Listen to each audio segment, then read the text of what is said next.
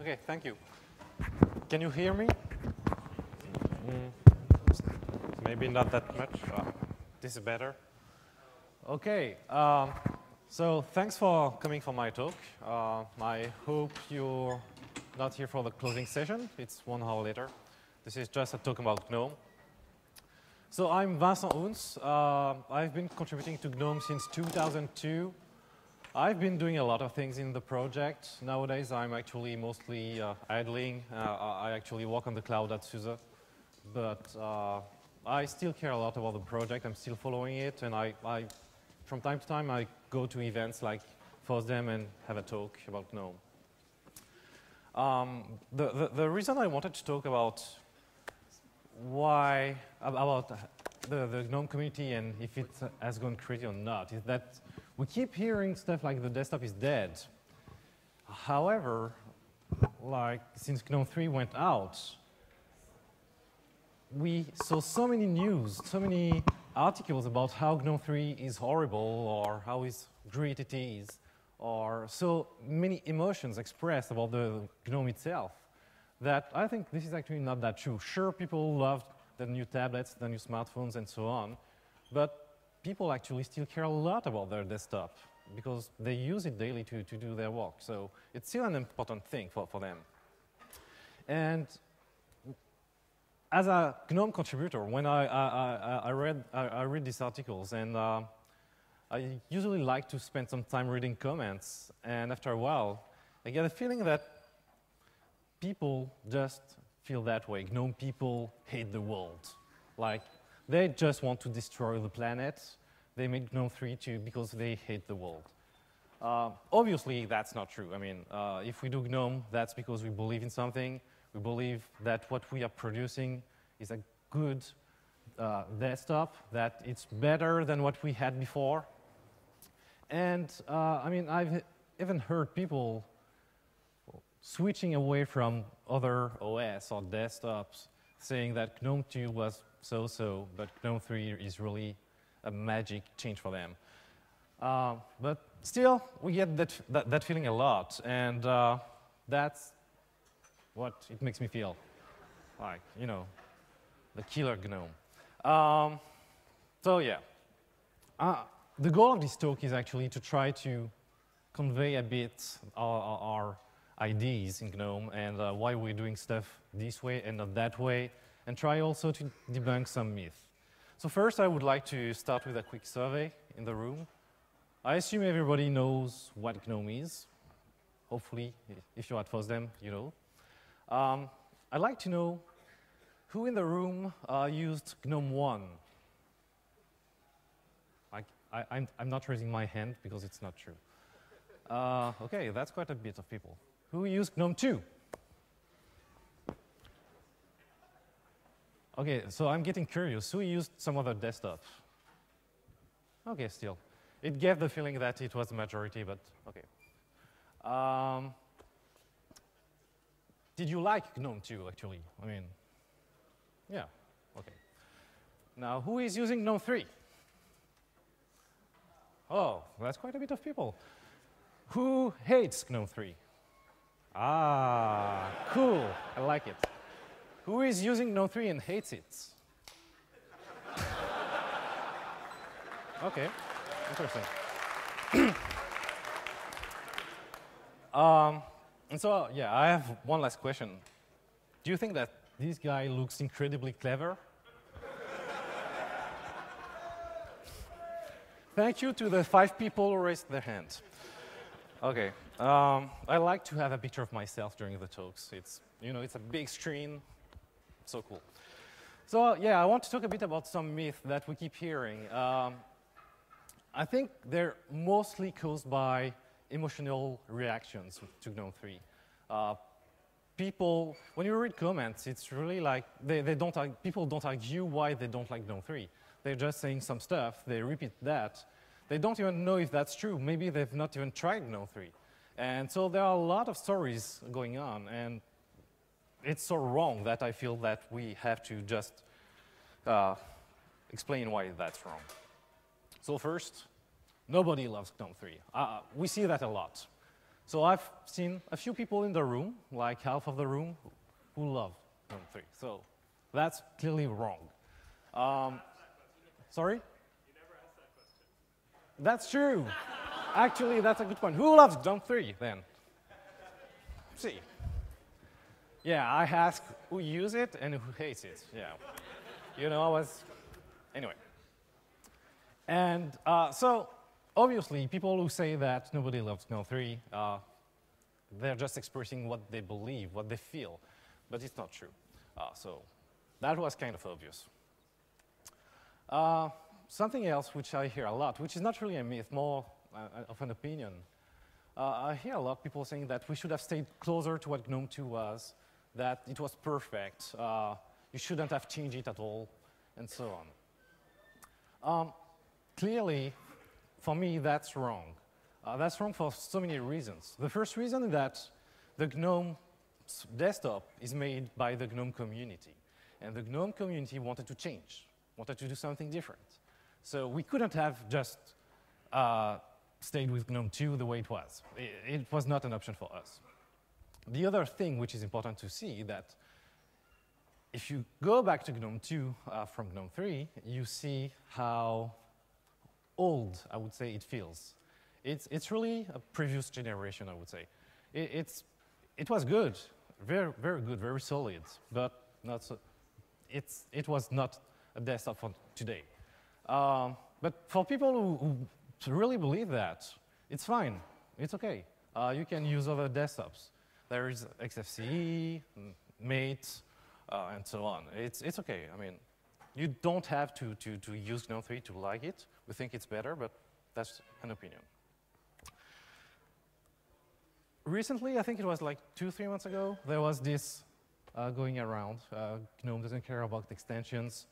I mean, if we have extensions, why wouldn't we care about extensions? It was really like people saying, yeah, GNOME developers say that there are extensions, but really you shouldn't use them. It shouldn't be part of the desktop, and so on. This all goes back to the beginning of GNOME 3. When the extension mechanism was created, it was more like an experimentation. And so we were not really sure if we wanted to go that way or not. And so people had different opinions in the project. But with time, we've really adopted extensions. We've created a website to allow people to publish extensions, to install them. We have a new classic mode in GNOME 3.8, which is made with extensions. So really, we actually encourage people to use extensions. It's something which is really great, I think. And it's part of the GNOME 3 experience. So this is clearly wrong. We've heard that since, like, I joined the project 10 years ago, yes. We keep removing options and features. That's why we hate the world, I guess. I understand why people feel that way. We usually, we do a UI, and we try to produce the best UI possible. It means that we cannot put all the options in the UI. It's simply not possible. You will not have something which is usable, good for every user if you put all the options there. So we make decisions, we make choices. It turns out that we have many options which are not exposed in the UI that people can use. It turns out that you can use extensions or plugins to do what you think should be different. For features, often it's just that it's a temporary step because we're trying to provide something different. And we hear a lot during the development cycle that this was removed from, I don't know, Eye of Gnome or Nautilus, and this is so bad. But it's the development cycle. We need at some point to remove something if we want to provide another feature which we feel is better. So it's usually temporary. So it's kind of wrong in my opinion. The next one is also, we hear that a lot, but we don't talk about it a lot, I think. So GNOME is supposed to be a Red Hat project. I work at SUSE, so I don't know if I would really participate in a Red Hat only project. This is clearly not true. First thing is that's true. We have a lot of Red Hat people contributing to GNOME. It's definitely true. But if you look at just these people, before joining Red Hat, they were working on Gnome. And they joined Red Hat because they were doing great stuff in Gnome. It's just that Red Hat is good at hiring people from Gnome. And that's great. And we're quite happy about that. But these people, and I mean, I see a lot of them there, before being Red Hat employees, they're Gnome people. They wouldn't do something against Gnome. And it's really important to understand that. When you believe that there is corporate influence in the Gnome project, first realize that the people contributing to the project are community people before being employees. Other than that, what we do is that in the governance structure of the Gnome project, we have specific rules to avoid one entity to be too much powerful. Like for the Gnome Foundation, you can have more than two board members from the same company. Same for the release team, actually. So it's something which can be perceived that way because of the amount of Red Hat people working on Gnome, but it's definitely true. Definitely not true, sorry. There was also some statistics made a few years ago from Dave Neary. I've actually not looked at the PDF, but it was more or less saying that the first contributor was actually the community. So it's before all a community project. We've heard that also all GNOME developers left the project. So that started like before last Quadec with a post from someone from the community saying that Emmanuel Ebassi and myself were moving on to some other things. It was quite funny because we were both at Guadec when reading that post. Okay. So obviously, I mean, people in the community who have been there for 10 years, they might want to move on to something else. That's like, I started moving to the cloud because I wanted to work on something else. I still care about GNOME. I still contribute to GNOME in different ways, but that's life. It's okay. And we have new people joining. That's okay. And, I mean, I don't look that old, really. Anyway. The biggest myth, I guess, is GNOME doesn't listen to feedback. Everybody is saying that. When you want to complain about that, about GNOME, GNOME doesn't listen to feedback. So, just examples. I don't have anything, but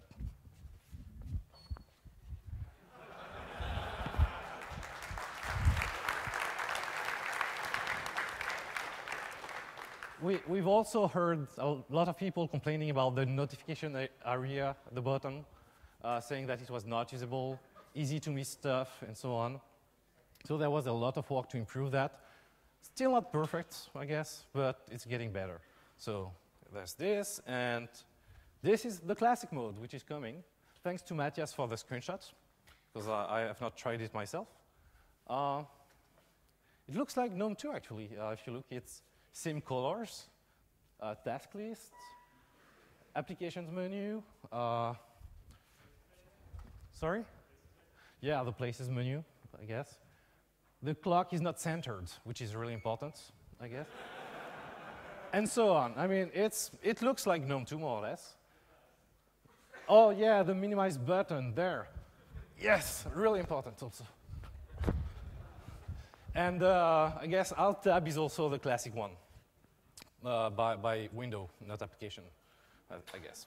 So I'll talk a bit more about that later. But this is really, we made that for users because we heard a lot of people wanting that. And this is really based on the feedback from people. We also hear that we are not friendly with new developers. I guess the last example I have from that is 2 weeks ago. Some people decided to fork some of the fallback mode components, including GNOME panel. And there were comments like, yeah, we tried to connect to the GNOME people. They were not really receptive. And if you want to blame someone, blame Vincent. Okay, so I was okay. I went back to my mailbox to look at that, and had a discussion with a guy in June 2012, telling him, I don't think your patch can go in right now, but I would be happy to have you become a co-maintainer, and we could probably make your patch work out in the end by dropping the fallback mode. So we can work on that together. And I have not heard from him since then. And I mean, I was really trying to be open to help him do what he wanted to do. And no, that doesn't work. In general, what we do is that we want people to contribute. Sometimes we reject patches. It's not because we don't like the new developers. It's because the patches might not work with the design we want to achieve. That's okay. People shouldn't run away from that. And so we have new patches from new people coming in all the time. So this is just wrong again. And it's like all the free software projects. You can have contributions, and sometimes they are rejected. And the last myth I have is that GNOME is not as active as it used to be. So Alberto, who is somewhere here, I guess, I don't see him. Yeah, you are here. Made some statistic for GTK because there was a specific example for GTK. That was the number of people contributing to GTK according to the Git commits. This is not including translations. And so I was talking to Alberto earlier today, and he was telling me that actually he didn't do the stats correctly. It should probably be higher than that because you removed too many people. And so you see it's growing. We have more people contributing. So it's more active as it used to be. So that's quite good. Arguably, what I'm saying is that everything is perfect, which is clearly not the case. So I'll drink some water, and I'll leave you with this question.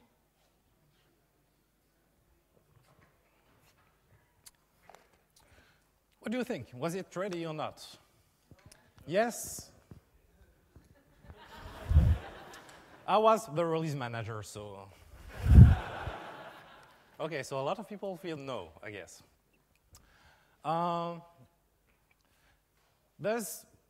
There are different ways to approach this question. The way I see it is that, let me show the next slide. It helps a lot. That's how we developed GNOME for 10 years. So for the first two releases, 2.0 and 2.2 in the GNOME 2 cycle, it was not a 6-month development cycle.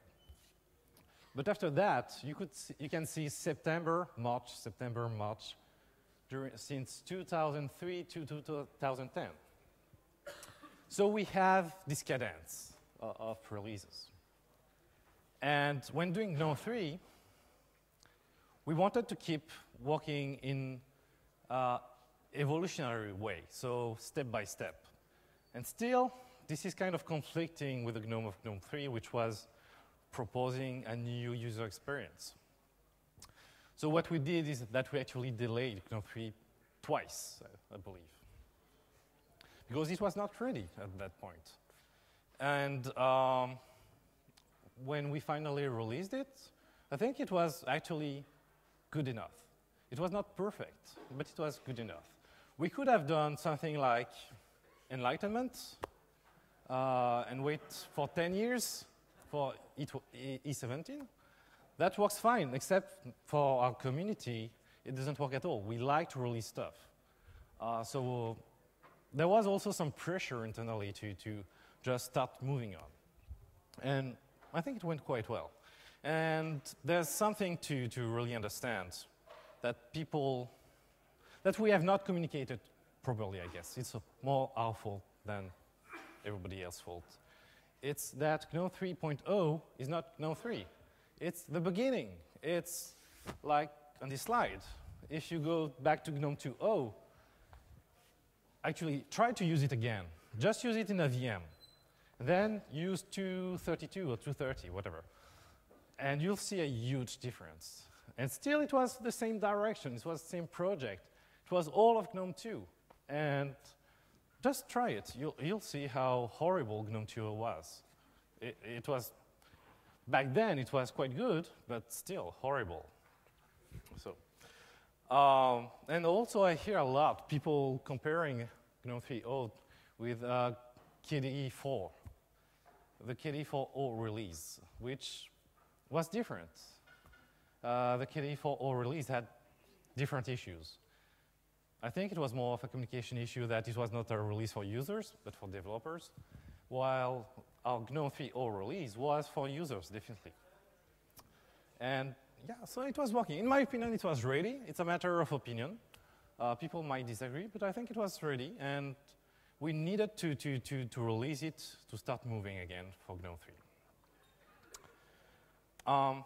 The next topic, which is interesting to many people, I guess, is GNOME OS.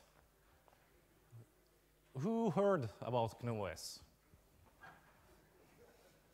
Everybody, more or less. Who knows what GNOME OS is?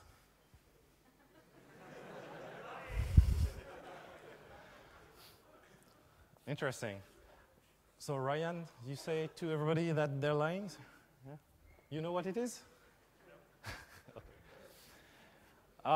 So it's really interesting.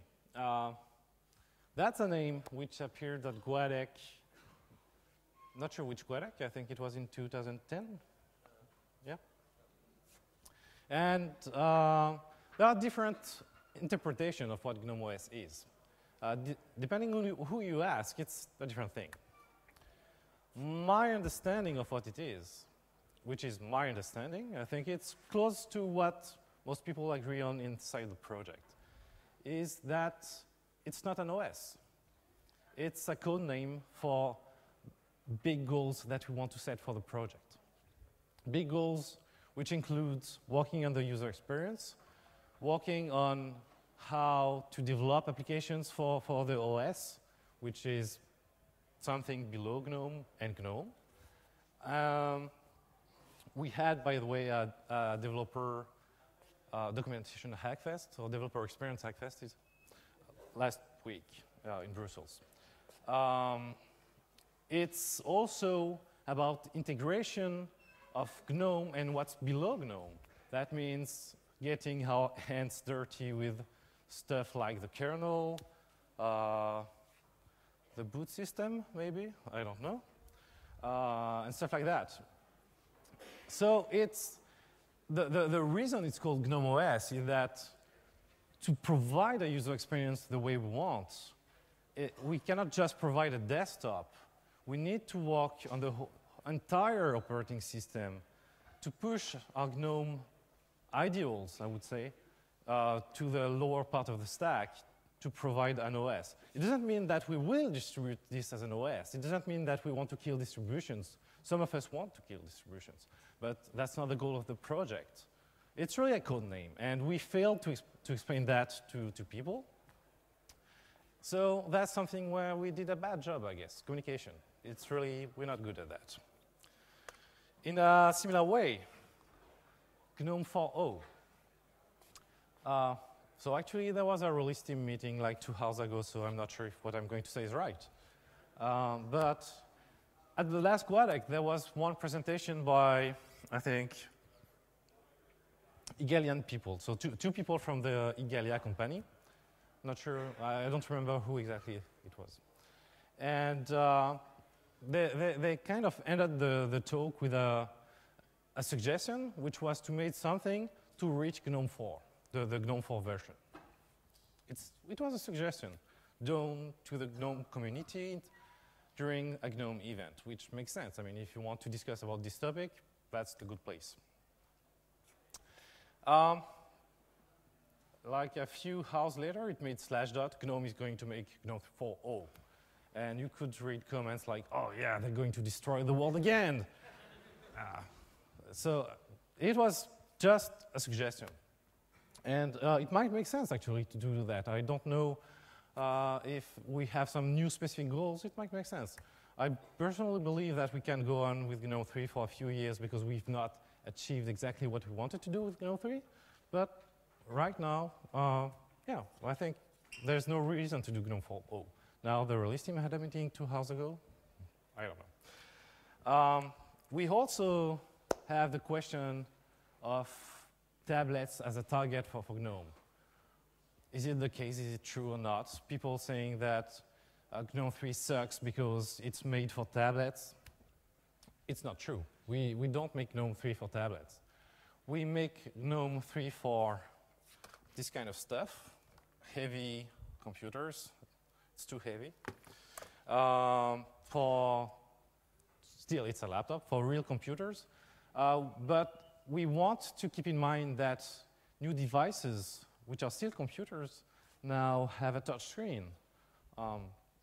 If you look at the new laptops which are getting out for Windows 8, they nearly all have a touch screen, I guess. And it's not something that we can ignore. We need to be ready for that. So we make GNOME touch aware. We make it GNOME touch ready. It requires a lot of work, both in the platform, in the applications, in the shell, and so on. But it's not made for tablets.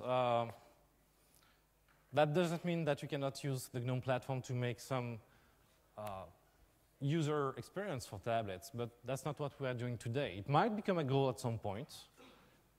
Could make sense, but it's not the goal today. We also have a lot of questions about the support for GNOME in BSDs, GNU Herd, and whatever other OS. This comes a lot because we depend on technologies which are developed for the Linux kernel often. And that's because we actually need these technologies to provide something in the user experience. It's not just for fun, just for depending on something which is Linux only. It's really because we need that for the user experience. And so we have a choice. Either we just slow down, wait for all the OS out there to just catch up with what's happening in the Linux world, or we continue and we proceed and we do our stuff. And so the sad truth is that if you look at the GNOME community, I would say that 99.999% are people running a Linux kernel and not a BSD or Herd. And I'm saying that I like BSD a lot, actually. But that's the truth. And so from a purely practical point of view, we don't want to wait forever. We want to move on. So it doesn't mean that we don't want support on BSDs and so on. We encourage people to do that. We will help people to do that. We want that to happen, but we will not wait for that to happen. So we keep moving. So if you're worried about GNOME not working on a different OS, you can step up and help, and that will be most welcome, really. That leads us to systemd, the favorite topic of many people, I guess. So who likes systemd? Oh. Who hates systemd? Oh, cool. I'm really surprised. Is Lennart here? Okay. Who hates Lennart? Nobody? Interesting. So yes, we do have a dependency on systemd for a few features. It was a hot topic a few months ago. The question is whether we needed to have systemd for that or not. And it goes back to the same topic as the one before. We want to move on, and systemd enables us to do a few things better. So for some features, we allow a dependency on systemd. But what we decided is that we won't allow a dependency on systemd for core stuff in GNOME. So you should be able to run GNOME without systemd. You will be missing some features, but that's okay. You can still use most of GNOME. That's fine. And so yeah, it's the same reason that we don't want to slow down for BSD. We believe that systemd is a good change, so we want to make use of it. One other topic which is interesting is the fallback mode, which we're dropping for 3.8. that raised a lot of questions. And so I'll go back to the classic mode that I talked about earlier. There's a lot of stuff to say. I mean, I've been working on some of the fallback mode components for 10 years, so I know that quite a bit. When we did GNOME 3, we were faced with the issue that GNOME Shell required 3D acceleration in the driver, for the graphic driver. And at that point in time, so 2 years ago, that was not a given. It was difficult to ensure that it was the case all the time, especially if you really wanted to use free drivers, which you should use, not proprietary drivers and blobs and so on. So we created the fallback mode, which was made of the same components as in GNOME 2, mostly Metacity, GNOME panel, the notification daemon, Polkit GNOME, and a few others. And the idea was to use that as a fallback mode. It turned out that some people, and quite a lot of people, were actually using it not as a fallback mode, but as an alternative mode, which for them was better than the GNOME shell. So it was an issue for us when a few months ago we realized that the fallback mode was not that well maintained and that the alternatives were actually okay, like using LLVM pipe and so on. So we decided to drop it, and but at the same time we realized that even inside the GNOME community we had people relying on that, relying on this user experience, which was different. So what we did is we listened to the feedback. And so we created this classic mode, which is going to appear in 3.8 in 1.5 months, 2 months. And I think it's a good replacement for the fallback mode. It's not based on old technologies that will not be maintained anymore, that were not really maintained anyway. It's not going to cause much issues of integration because of change in some other components of GNOME, which was a big issue with the old fallback mode. And so in the end, I think it's going to be a better experience for the people who want to use such an experience. So one related topic is what happens when you have no 3D acceleration? Can you still use GNOME? So as I mentioned, LLVM pipe made some good progress. So it should start to be a serious option. We've been working on a specific mode where when you don't have 3D acceleration, we will have less animations. Correct me if I'm wrong, Bastien? That was the plan, I think. And so that it works much better. It's also worth mentioning at this point that this is becoming less and less an issue nowadays. The graphic drivers, the free graphic drivers have made huge progress in the past few years. And it's actually harder to find a machine where you don't have 3D acceleration. You still have some edge cases, which might not be edge cases in a few years, but we'll see. Like on ARM, the graphic drivers are not really free, so there's no good alternative for that. But it's just a matter of time. Things are going to improve there. So yeah, 3D acceleration, you can live without it with GNOME now. Still have 15 minutes, so I'll go quickly.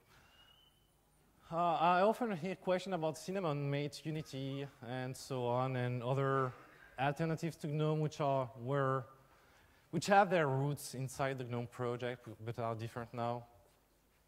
What's really interesting when you look at them is that they're actually still for 70, 80%, it's hard to tell, GNOME projects.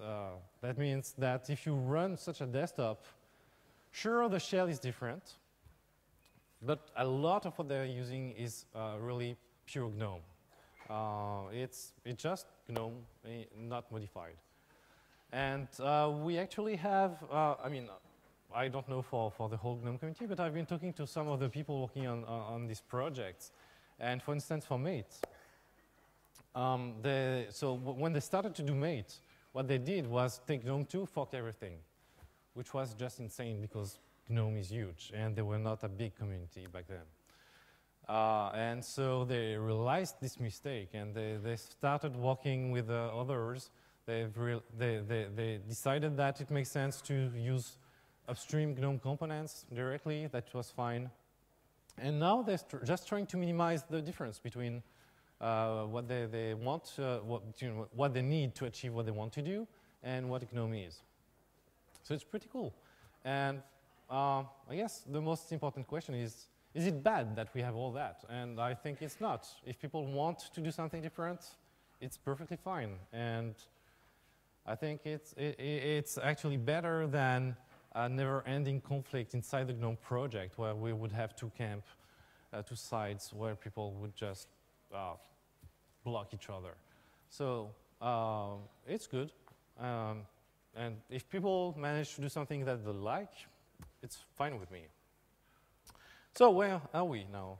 Is this a crazy community or not? So what do you think? Is GNOME crazy? Is the GNOME community crazy? Yes? No? Do you care? Okay. So nobody is listening. That's perfect. I can go on. So it depends what you mean with crazy. What is for sure that we are creating a desktop which is not without opinions. We make strong design decisions. They might make some people unhappy, but we do that because we believe it's better for what we produce. It's important for us. And it's something that people are saying a lot that, yeah, maybe they could leave this small stuff and that would make me perfectly happy. But if you accumulate all that, in the end, you end up with a desktop which is not GNOME anymore. You just have everything that everybody wants, but the desires of the people are conflicting, so it's not really possible. This leads me to something which is interesting. I should have mentioned that earlier. But the GNOME project had an influence on a lot of different projects out there. I guess the most visible thing, which people might not realize, but it's really, for someone who comes from a release team, the GNOME release team, it's really highly visible, is the release cycle of GNOME every 6 months. Turns out that if you look at most distributions out there, they are using the same cycle. It's aligned with GNOME. And what happened because of that is that a lot of other projects are using the same cycle. Now I'm working on OpenStack. Guess what? It's using the GNOME development cycle every 6 months.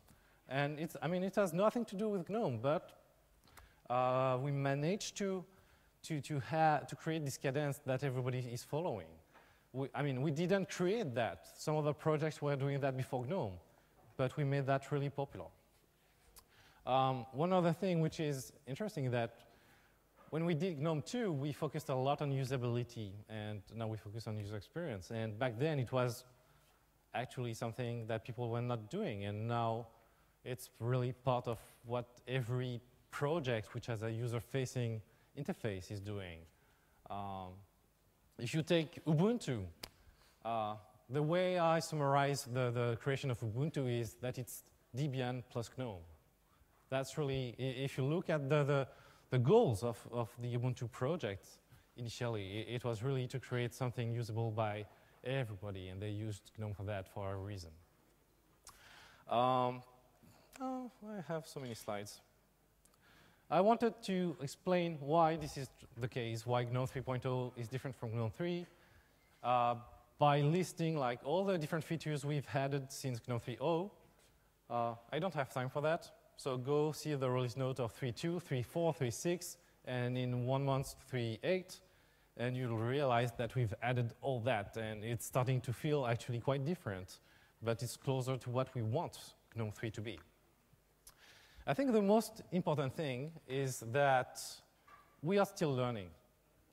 When we do GNOME, we make mistakes. That's fine. I mean, we are still learning. We're doing stuff. We believe it's good. And sometimes we make mistakes. We revert that. But we are doing that with good faith. And that's OK, in my opinion. And we are also listening to people. So feedback is welcome. If you disagree with something, you can shout and say, "Boo, you hate people," that's okay. But if you say, "This is not good because of A, B, and C," this will be much more helpful to us because we will know why you missed something, why we should revert or propose a different feature set. So that's it. That's what I had. We have a few minutes for questions, I guess. 10 minutes. Thank you.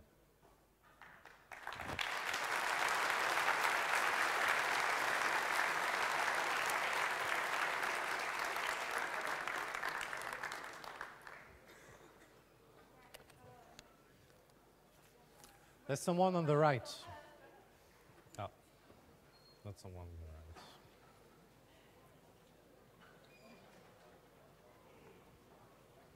right. Okay, now I've got a microphone again. I'm more of a user, and last time I tried to find out if what GNOME would do for me, I couldn't find any definition of what the goals are. Did that change? Sorry, I didn't get the end. The definition of what GNOME wants to be. Is there anything like that? Of what GNOME wants to be. For me, it's a project which is producing a desktop that you will use on your computer and that will make your life better. So there's no agreed on document somewhere I can refer to? Do we have a document for that, explaining that? That's the question? Yeah, the question is if there's a document where people, I haven't looked at the new GNOME website in a while, but I think it's probably on the About page. Because that's something, we had a lot of discussion about that. The whole GNOME website didn't mention that clearly, but I think we've improved that now on the new GNOME website. Yeah, free software, obviously. I mean, it's not open source, it's free software, by the way.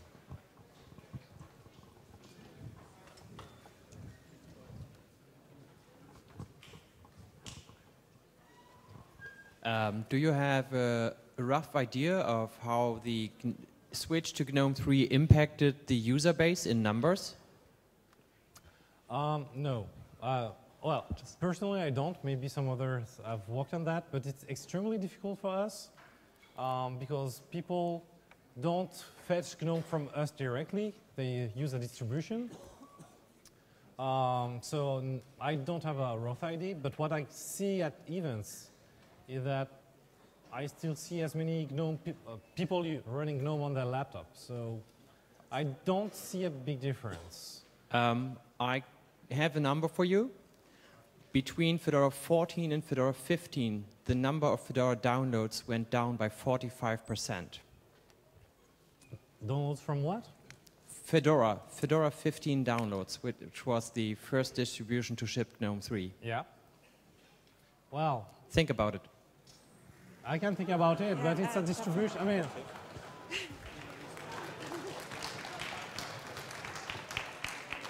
I'm happy to think about it, but it's hard to relate the numbers for distribution to the numbers of GNOME. It's not a direct relationship. So. You talked a little bit about the 3D acceleration. You talked about 3D acceleration. If you look at the number of hardware varieties that are out there, there's a lot of hardware that is not desktop-oriented that has 3D cards, especially on the server side. I mean, more than ARM, even on x86, right? So how do we deal with that side of the house? How do we deal with that? Well, we try to create drivers for them, I guess. From the GNOME perspective, as we target the desktop on computers, traditional computers, it's less of an issue for now, I would say. But obviously, it's a challenge for the whole community in general, not just for GNOME. We need to have good drivers for all the hardware out there. So we need to work on that. And I believe that it's a bit harsh to say that way, but I believe that by requiring 3D acceleration, we will help people to move in that direction. Hi, I've been using GNOME for about 3-4 years now, and I just wanted to say thank you. I know that a lot of people are bitching and complaining that they don't like it, it's different, but it's free, and I love it.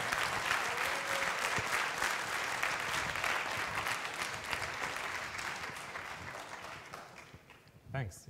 It's good to hear.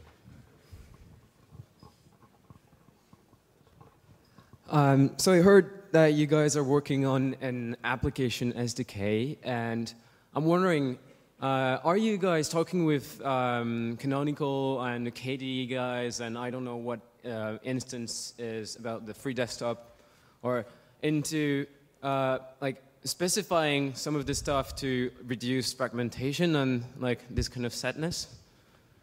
I'll redirect that question to somebody here who was at the Hackfest this week. So I can tell you that, so I'm Bastien Nocera, I'm on the GNOME Foundation Board of Directors. I wasn't at the Developer Hackfest, but I can tell you that we are working on setting up something that would be more like a free desktop conference where people from different desktops can come together and we can make sure the applications running on one run also on the other. And integration actually works with Ryan, I know, has done a lot of work on making sure that top-level menus, for example, in GNOME Shell work in the same way in Unity. And there's a lot of work being done on making sure the applications are usable on both of them. After that, if you want to really integrate into one system, you're gonna have to choose which desktop, which environment you really want to target. But for a lot of applications that don't need deep level integration, there is work ongoing to help that, especially from third parties that aren't targeted at a particular desktop. Are there any plans to make GTK Plus a more modern toolkit, which is feature-wise on par? Can you repeat that? Are there any plans to make GTK Plus a more modern toolkit from a technical point of view? Like, that is feature-wise more comparable to Qt, or Qt is a bad example, but maybe GTK, JavaFX or something? We have a lot of plans. Right now, like one of the big things that's happening right now, and it's kind of annoying a lot of people, I guess, is we're really modernizing the theme engine. We're making like CSS-based themes. Designers can make them. They have like modern animations. That's working nicely. We're planning next to move on to like making it more actor-based, with the eventual goal of probably merging Clutter and GTK. We want to revamp the input system so that instead of like as a widget you see like button down event, button up event, you see like the idea that the user executed a click, like in the sense of button down and button up without moving too far. We have a lot of plans for these. A lot of them are in motion. We want help. It would be great. If people want to help us on GTK, making it a modern toolkit, we would love this. Right now, there is a small manpower problem in GTK, but yes, there are plans, and some things are happening right now. Oh, and touch, yeah. We have like multi-touch in GTK right now. Like a lot of the scrolling stuff, if you have a tablet, this is already working, and it's just going to get better in the coming releases. Hi, I was wondering what features of GNOME depend on systemd. Can you expand a bit on that? Depend on what? Systemd. So I actually don't know which feature. Power management, I'm being told. And? In Gnome 3.8, power management relies on system. Okay, that's all? Well, I guess also the fast user switching.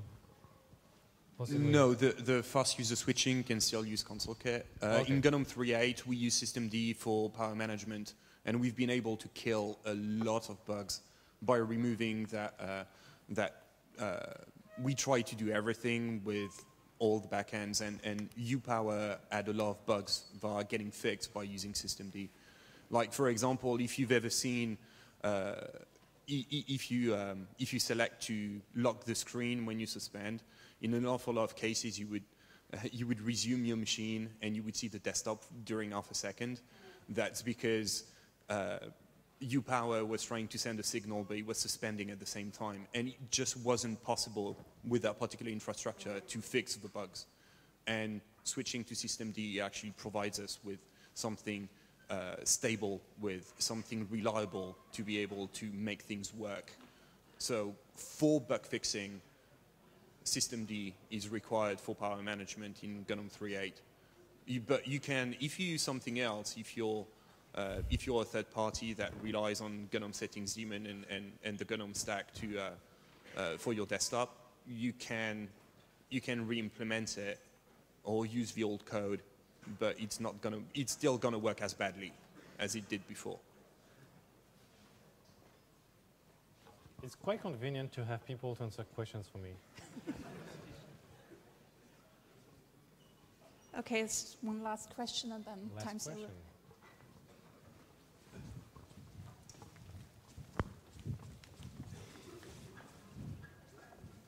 Sorry.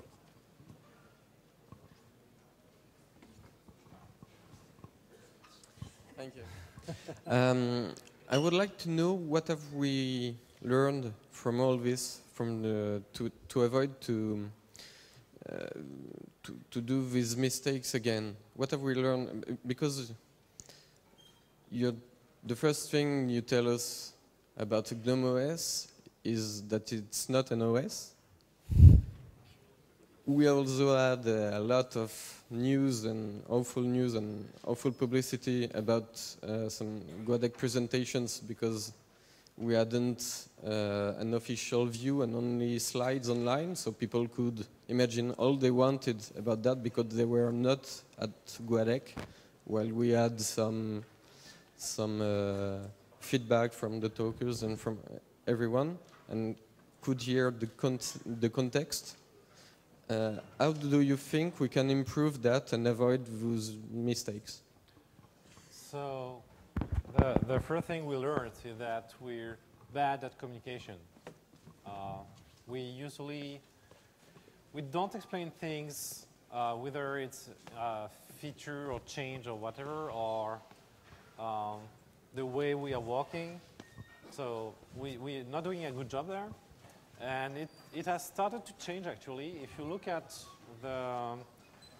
during the last development cycle, you can find blog posts about the new features, what's going to happen. So people can send feedback earlier and so on. So that's one thing we've learned. The other thing that, I don't know if we've learned that, but we know that, is that we don't have a good way to take the feedback from so many different sources and analyze that and produce something useful to the developers. We're lacking something there.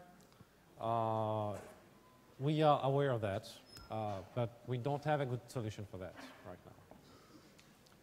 I guess that's it. Okay. Thank you. So thank you very much.